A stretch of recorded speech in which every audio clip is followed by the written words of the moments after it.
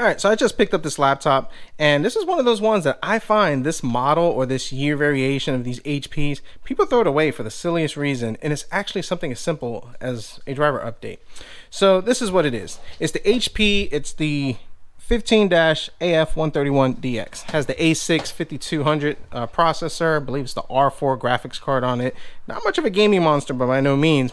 Maybe play a couple of potato games on it.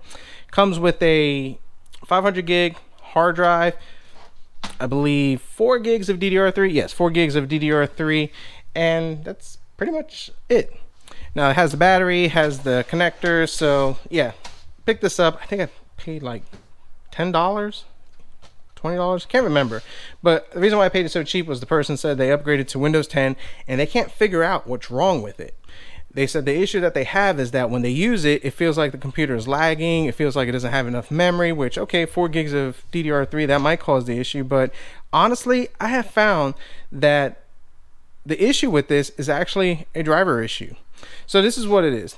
So pretty much when you go to use it, it feels like the computer is at 100% CPU utilization. When you check it, it's not. Then it feels like, well, maybe the touchpad is bad, because what it does is, like, every time you use it, it's laggy, the touchpad freezes up, the computer just kind of freezes and unfreezes randomly very frequently, and it just kind of renders it useless. And all it is just upgrading the drivers on it. So what I'm going to go ahead and do is I'm going to upgrade this, put 120 gig solid state drive, put another 4 gigs of DDR3 memory in it, change the thermal paste, and show you how to fix that issue. Now, if you're wondering on how to upgrade this thing, this is one of the easiest laptops to upgrade, and that's why when I see these things getting thrown out or dirt cheap, I pick them up, because it's a really easy flip and there's some good bang for the buck on this one.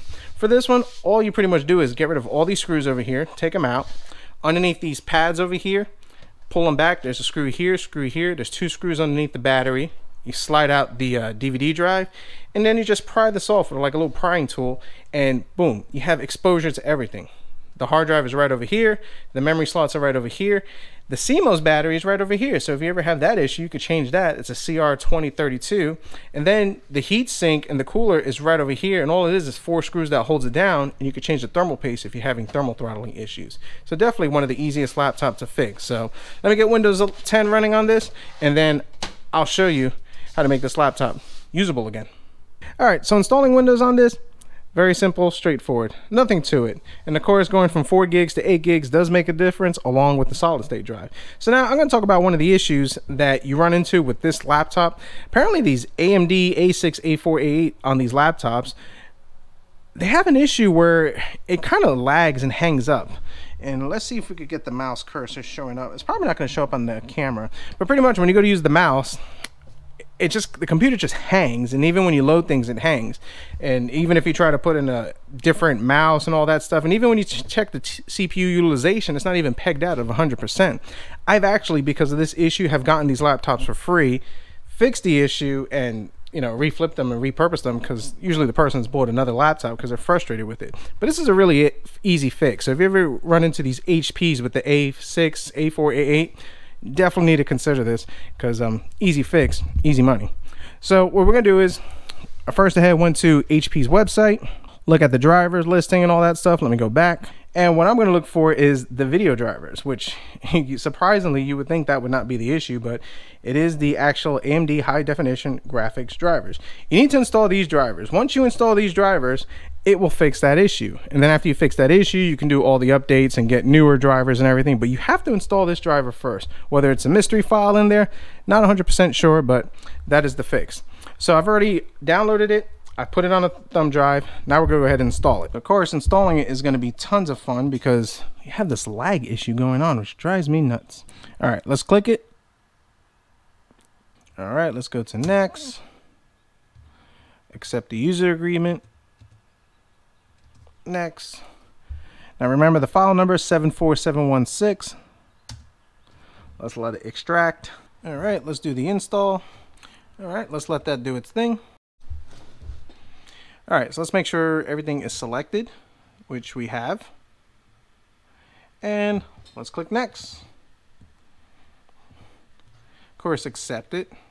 And this gets very annoying because this freaking hang up, but it's worth it, I promise. let's let it do its thing again.